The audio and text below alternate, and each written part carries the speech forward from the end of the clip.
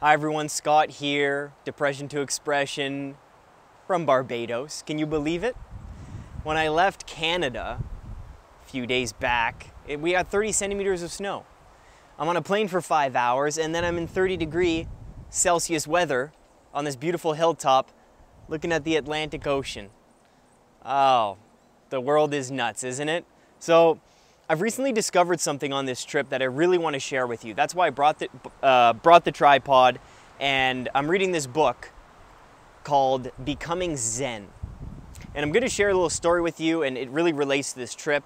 That's why I'm really doing this video, because the book somehow related perfectly to what I was experiencing on this trip. And then I'm going to do a little exercise with you that I've learned, and that's really helping me on this trip while I'm meditating and hiking and just really trying to lock myself into that present moment to really experience things, to really soak in the sun, soak in the moment. And when I go back home to work, I'll really realize and I'll have a real vivid memory of my place here because I was really experiencing it really in the moment. That's when you get really vivid memories and you can look back. So here's the story, guys. In this book I'm reading, and I know you can relate to this because I struggle with this and I get emails and see comments. We all struggle with this.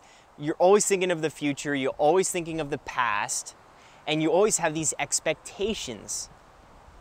And a lot of the time, most of the time, our expectations never fit with our reality. So what I mean by that is, here's a perfect example of the trip, okay? So I come to Barbados, I book my Airbnb. I think it's gonna be, I'm gonna be a 2-second walk from the nice, beautiful beach, and there's gonna be resorts and palm trees and, margaritas and coconut water and people serving me drinks all day and everything's cheap. So I get here, go to my Airbnb, and I am in a very, very poor part of the island. I'm surrounded by locals. I'm surrounded by the different kinds of drivers, they're on the different side of the road and they're just honking and the roads are this narrow and there's a billion people in these taxis that I'm taking. They're blasting this music and the beaches are far away and food is way more expensive than I thought because they have to import all of these things to the island. So what do you think my expectations were? Do you think that my reality fit my expectation of Barbados? Absolutely not, guys. I was in shock and therefore disappointed. And the thoughts I was having was, oh, this shouldn't be this way. I booked this trip. It shouldn't be this way. I was planning to do this. I was planning to do that. I was supposed to see something else. This shouldn't be like this. Those thoughts. And what happens with those thoughts is you're trapped back in your mind. You're full of regret and you just feel uncomfortable. You feel disappointed. You feel like you've strayed from the path and purpose that you're supposed to be on. Raise your hand and say aye if that's happened to you before. And you think about that, all sorts of times in your life. Your first day of high school, your first day of university, all these expectations, and you're thinking of what it's going to be like in your mind, and you set up this reality in your mind, and when you actually experience it, it's usually, most of the time, completely different. Completely different, because how can you actually know what an experience is going to be like? So I hope that makes sense to you guys. So it's creating a better relationship between our expectations and reality. That's the book I'm reading. That's a lesson I have learned on this trip. Because it's about living with what is and not with the what should be's or the could have beens. So I realize now that me being with all the locals and learning about the culture in a deeper sense is actually, honestly, a blessing in disguise here, because that's kind of what I wanted to do anyways. But it's more in line with, I guess, what I wanted to do for the trip, but that's been said. But I'm now focused on this being my path. This is how the trip was not supposed to be, but this is what it is. It's about living with what is. I can't change anything now. The Airbnb is booked. I've been experiencing things this way. This is the way it is. So now it's about locking yourself in the now and really feeling and experiencing what this time now has to offer. I hope that makes sense. Sorry, I know I'm a little in the shade here. So the exercise I want to do with you is, again, something that's in the book. It's called Becoming Zen. And the definition of this whole chapter is about the definition of experience. What does experiencing something actually mean? Because let me tell you, the experience changes based on your expectations.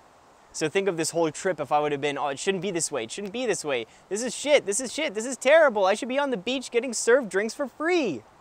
How would that affect my experience? It would turn into a negative experience, a regrettable experience, and somewhat of a waste of time. Now, let's take that back. So let's say I have really no expectations before the trip, and I'm here now, I'm living with what is. How am I experiencing the trip now? How are you experiencing life now? Well, I'll tell you the exercise. Experiencing in this book to this Zen master is about mindfulness. It's about experiencing all the senses and being locked in the present moment. So here's an exercise you can do. You can follow it with me, you can watch, and then you can do it yourself. It's really not difficult in theory, but but the more you try it, you'll see that it gets a little difficult. So I'm standing here, I'm going to close my eyes, and it's called the 3x3.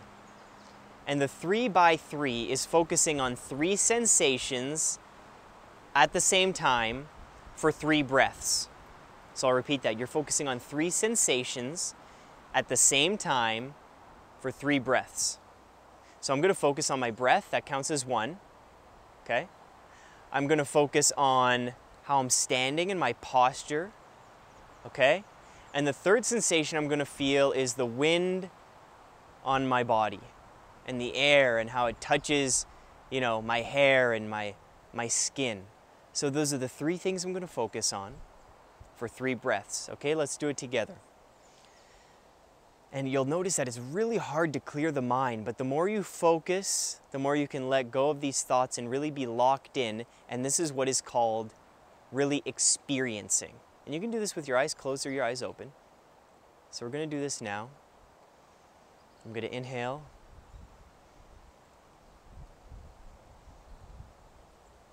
And exhale. Inhale.